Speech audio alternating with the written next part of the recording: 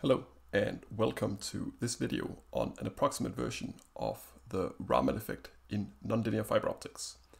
This video was inspired by this comment by one of my viewers who asked if it's always necessary to have a femtosecond time step in order to correctly capture the impact of Raman on a pulse propagating through a fiber.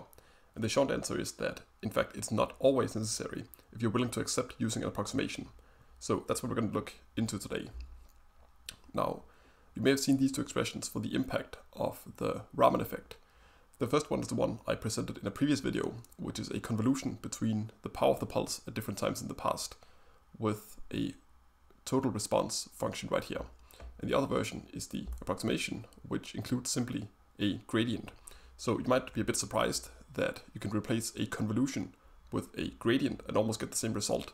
After all, these are two very different mathematical operations. But let's take a look at how we can get from the expression up here to the one down here.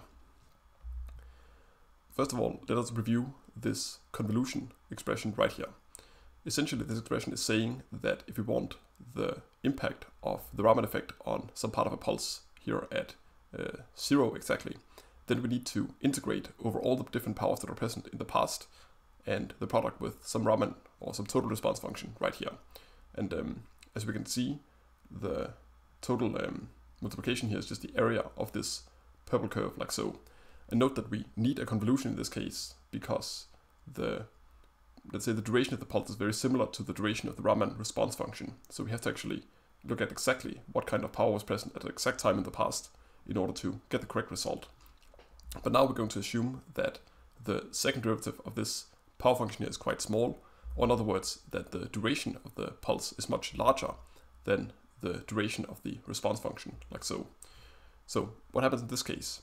Well, we can notice that at this point, the power at different times in the past can just be linearly extrapolated from the present power and the current derivative. Now note that, of course, as we go further and further into the past, the discrepancy between the actual pulse power marked here in red and the approximation is going to increase, but fortunately, the response function will also tend to decrease quite quickly for larger times. So overall, this discrepancy doesn't end up mattering very much. So again, we simply linearly extrapolate the power into the past and then do the integral that way. We can of course notice that the integral of the total response function here should just be 1. And if we apply that fact to the convolution here, we can see that the constant term, like so, simply jumps out, and the derivative term doesn't even depend on the time delay, which is what we're integrating over. That can also be moved outside of the integral. And next we can simplify this a bit further by taking a look at the remaining integral right here. Now, if we plug in the total response function, it includes both an instantaneous part that describes how the electrons respond to the very strong applied field, and a delayed response, which essentially is the Raman response. And then, of course, we can notice that the instantaneous response will simply integrate to 0 because of this delta function and the fact that we're multiplying by the time delay directly. So if we simply neglect that term, we can see we're left with this expression right here. And if we take a look at this integral now, it actually is kind of interesting because basically it is the average duration of the Raman response function scaled by the relative Raman contribution. And typically this whole thing will have a value on the scale of 1 to 10 femtoseconds depending on the exact value of FR and the exact nature of the Raman response function. But for a lot of classes that you might encounter, this is going to be the range we're interested in. Okay, so if we plug all of this back into the expression for the generalized nonlinear Schrodinger equation, or at least the nonlinear contribution to it, we can see that we get this expression right here instead of the convolution from before. And now if we multiply this whole bracket into this other bracket right here with the instantaneous term and the self-steepening term, we can see that we get the instantaneous part right here and then the derivative of this whole thing over here.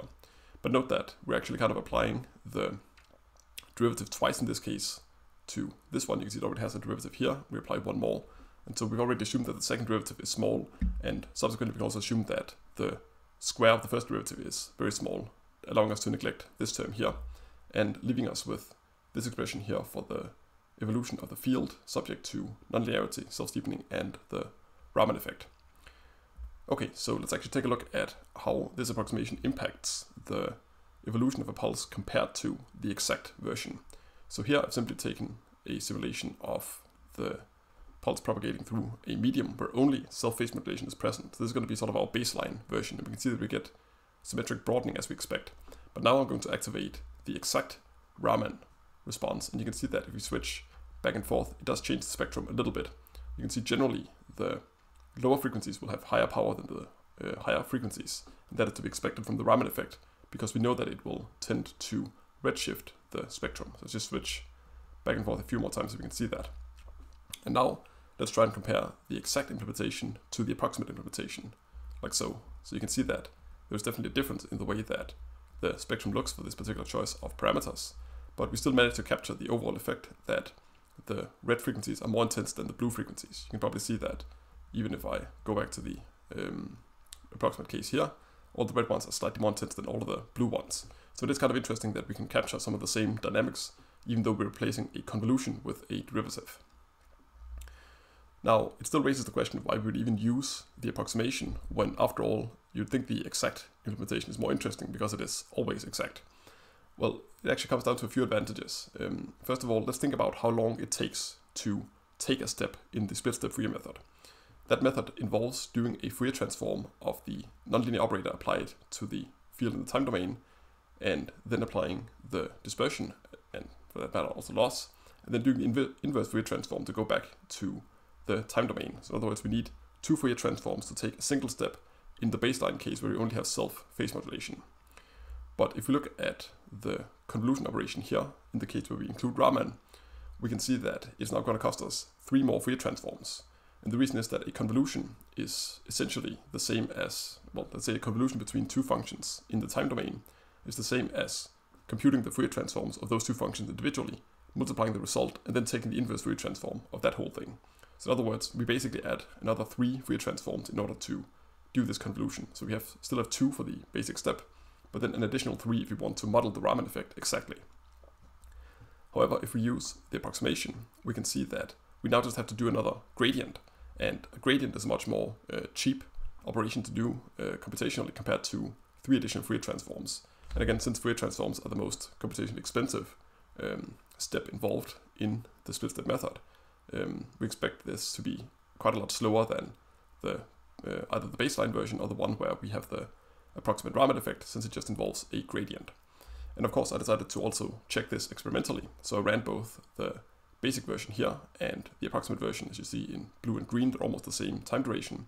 And I also ran the exact Raman implementation for the same simulation, and we can see that it's quite a bit slower, around 3 times more slow in on average. And of course that's to be expected, because if we have 5 Fourier transforms when we use the exact Raman convolution, and we divide that by the 2 we need for the baseline case, we expect the exact one to be around 2.5 times slower. Again, present case it seems to be more like 3 times, but it's still sort of in the right neighborhood. Alright, so what's sort of the practical use case for this Raman approximation? So first of all, as I mentioned before, it's valid when the pulse duration is larger than the Raman response time. And again, that happens when you maybe have a pulse from the scale of, let's say, 100 picoseconds to maybe 1 picosecond. Because if you go beyond that, Raman's going to be quite negligible anyway, so you might as well just like drop it and not include it at all. But I think the another advantage is that it actually, using this approximation, allows you to use larger time steps and still capture the impact of the Raman effect. So you don't have to use a femtosecond step. You maybe use like 10 femtoseconds, maybe even a few tenths of femtoseconds to still get a good performance and also capture the impact of Raman, at least approximately. But in terms of sort of, let's say, the workflow of your use of simulation tools, I think using the approximation is very handy when you are just in the process of playing around with the parameters of the simulation and finding which ones sort of match your requirements. For example, let's imagine that I've been tasked with determining for which peak pulse power the spectrum of the pulse ends up stretching from all the way from 240 terahertz to 330 here. So what power do I need for that to happen? Well, if I include the Raman effect here, I can simply use the approximate version to get an estimate of when I reach that amount of broadening, and then I can use the exact version afterwards. So for example, going from 1 watt to 2 watt here, doing another simulation, is going to cost me around 3.5 seconds, at least on my PC, if I use the approximate version. So another 3.5 seconds here, another 3.5, another 3.5, and another 3.5, and another 3.5. And now you can see that I'm sort of close to the range where I expect the entire spectrum to be filled out. And then I can run the exact version of the Raman effect to see the precise answer in the end.